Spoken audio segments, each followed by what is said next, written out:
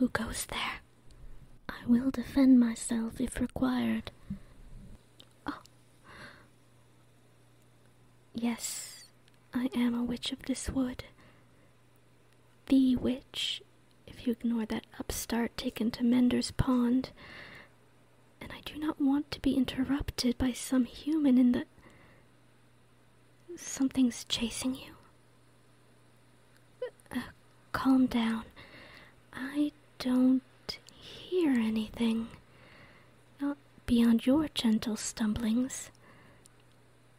Have you been running? You're in quite a state, gasping for air like this. Are you in a panic? Okay. It is important to know that you are safe with me, and I will not come any closer unless you ask. Is the light spell I cast too bright? There, I'll dim it so it does not compete with the moon. If it can be helpful, let's do what we can to ground your mind and bring you back to me, darling.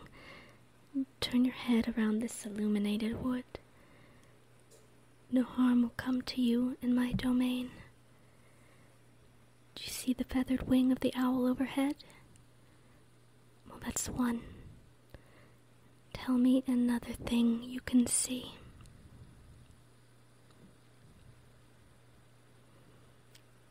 Yes, the stone bridge that crosses the brook. I see it too. And another. Come now, this will help. Yes, the silvery white wild roses I've come to pick. They are lovely. They match a fourth thing, do they not? The bright lady in the moon, swinging over our heads. Now give me a last thing. Yes, I'm here, standing next to you. Very good. Now 4 things, darling one, that you can hear.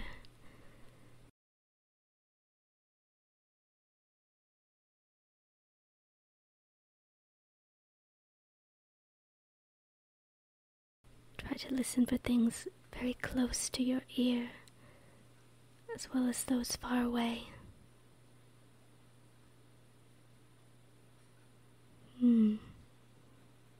Yes, of course. The running water, the bird song, leaves rustling overhead, and you can hear my voice. Good.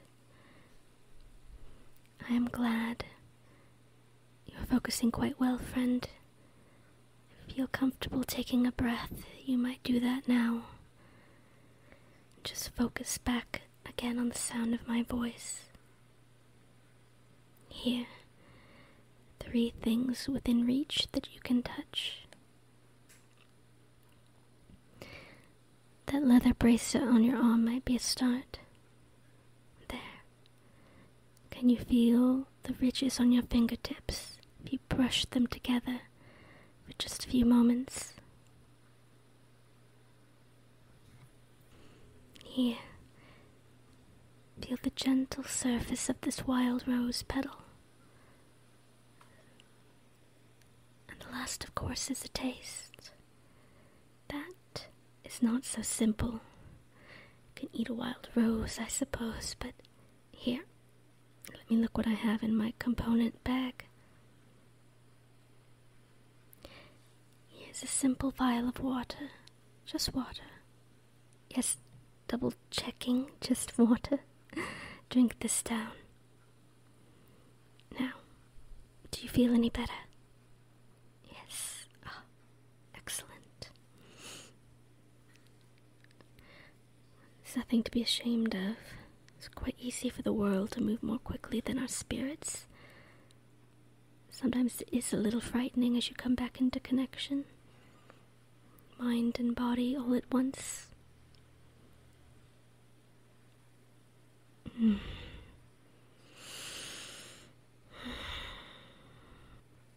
What am I? I am many things. I'm am not teasing, I do not tease. For now, it is enough to say that I brew concoctions and potions and speak out the hidden fortunes written on the papyrus of one's palm. I do this for the coin of villagers and travelers with good sense. This is what you have sought me out for, is it not? So you do not seek a potion, or not exactly. You have just been running, unsure, seeking aid. Well, I had not intended to be found, stranger, and indeed quite intended not to be. So it must be some grievous need that brought you to this corner of the darkened wood with only a torch and the villagers' questionable stories to guide you. Come, let me see your face, darling. Bring me your open palm, so that I may trust that you do not foolishly come to either do harm or fall to it.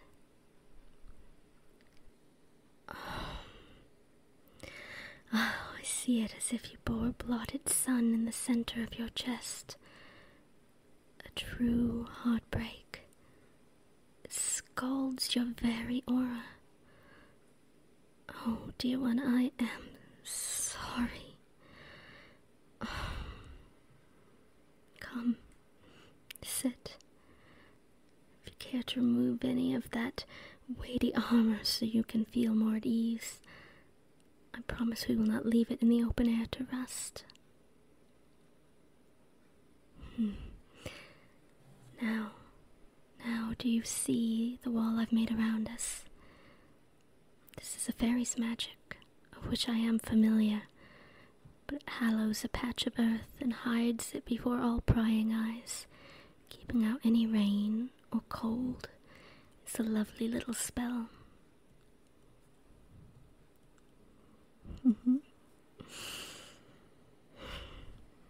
Yes.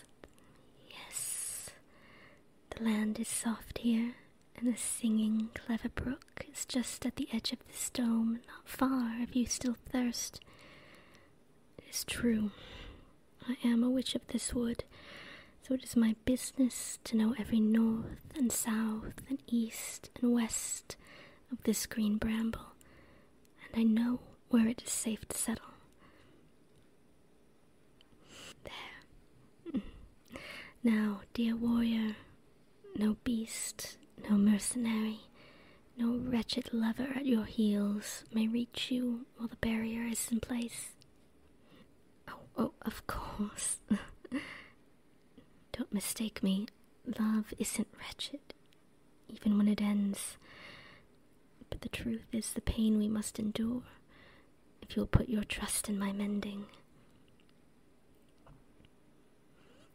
Your eyes are wide. While my purposes are my own, I do not feast on your sorrows, no matter what those old wives in the village say. Nor do I sip at your passions. Here, let me take this torch from you and make of it a magic flame that cannot burn us. I will set it beside us here. I would prefer not to converse in smoky shadows, and perhaps this will serve as another proof I am as I say. Even so, you wish to know more of me before you accept my magical aid. It is fair enough. I am a being less of time than of place. I linger near this village, tend to it. Perhaps I cannot leave it. I have never tried. Where do you come from? The city of glass, the perfumed city, the city of the red river, the city of thorns by the north. Oh, dear one, I cannot see every detail of your life, but By the dark circles around your eyes, I might have guessed.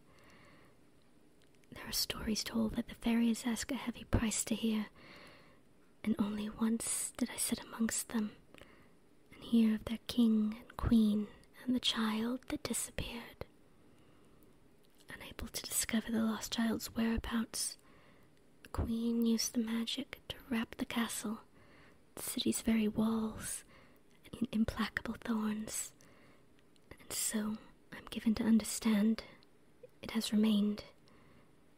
I would have asked the fairies more, but of this they would not speak, and for 7 nights drew far from me, no matter the cakes and syrups I plied them with. The City of Thorns is a dark place. I am glad you left it. Yes, of course, the fairies would not lie about such things. It would bore them too much to try. Now please, tell me your name.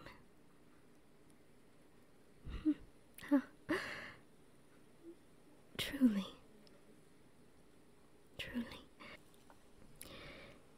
Forgive me, how strange. No. Of course, you would be sure about your name. My price.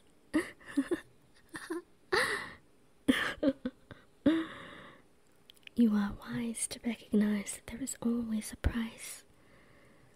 But for you it was paid long ago. If I can be of service this evening, it will be a boon done, and a burden taken from me. You are well looked after in the realms of magic. Guardians who perhaps guided your steps to this hidden vale.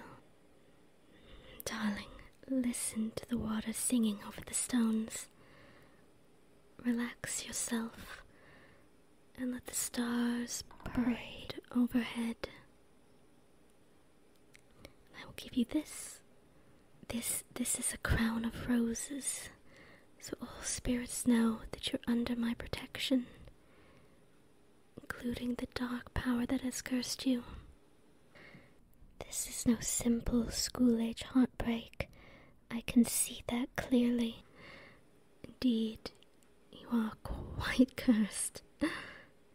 Oh, are we not laughing, darling?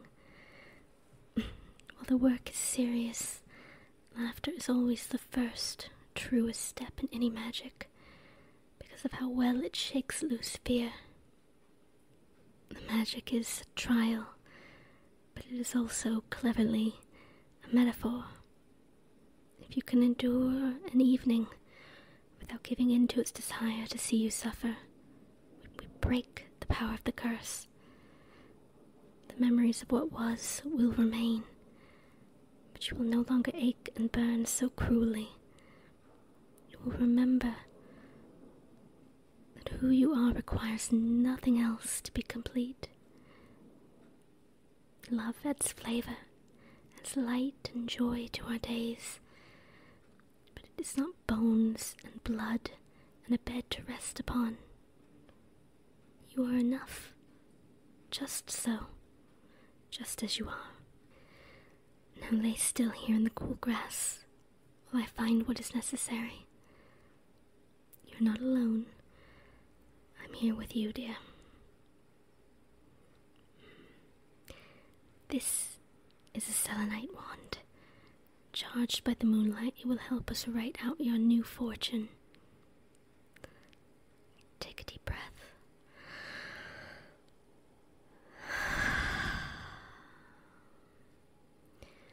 Within this hallowed earth, we write out what will be. You will not forget this heartbreak, but you will forget its venom. We shatter any bonds on their heart or mind or will that they do not seek to hold them. Let this warrior be free of any beasts and ghosts and blood-minded hunters that chase them. Let their freedom guide their new way. You may not cast out the shadow entirely, but you will cast out its teeth. You will remember your own strength and your own purpose. There. Now breathe Breathe in the magic, so the air within is the same as the air without.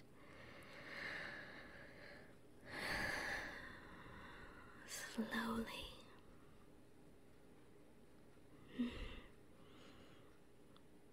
Oh, lovely one. Now, if you sleep safely here. And the bandits that chase you will have lost the trail when the sun rises.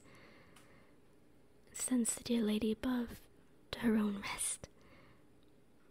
If you'd care to run further, perhaps down the path into the village, and find the lumpy beds of its one and only inn.